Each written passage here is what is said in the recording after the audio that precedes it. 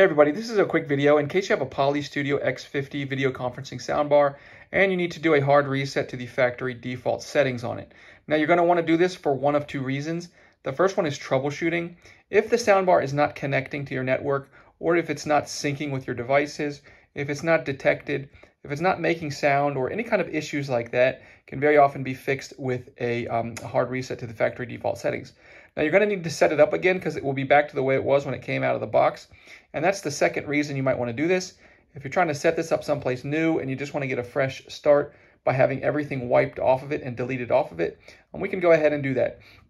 So first of all, you're going to need a paper clip that you're going to straighten out, or a pin or something to put in the reset hole on the side of the soundbar.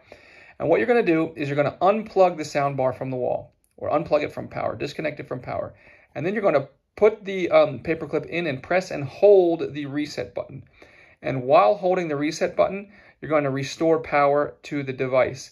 And you're just going to continue to hold the reset button as you restore power to the device until the LED indicator light starts to blink orange, at which point you can let go of the button and allow it to complete its reset, and it will restart into its factory default settings.